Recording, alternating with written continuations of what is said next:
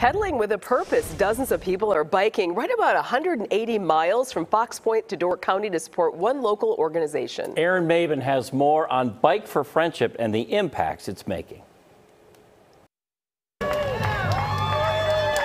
With that, the pedaling began outside Friendship Circle in Fox Point. This is the beginning of Bike4Friendship. We are biking for friendship. We are leaving from Fox Point, riding 180 miles all the way till Door County, spending the night at the American Club with a beautiful gala to celebrate this beautiful milestone. About 75 cyclists from 7 states are making the trek north.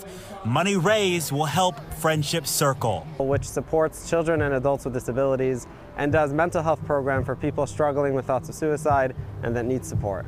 We got a beautiful day.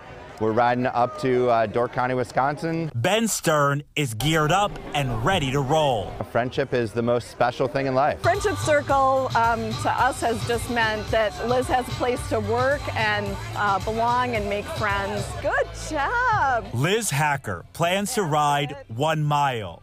Her mom, Ann, is helping her along this adventure.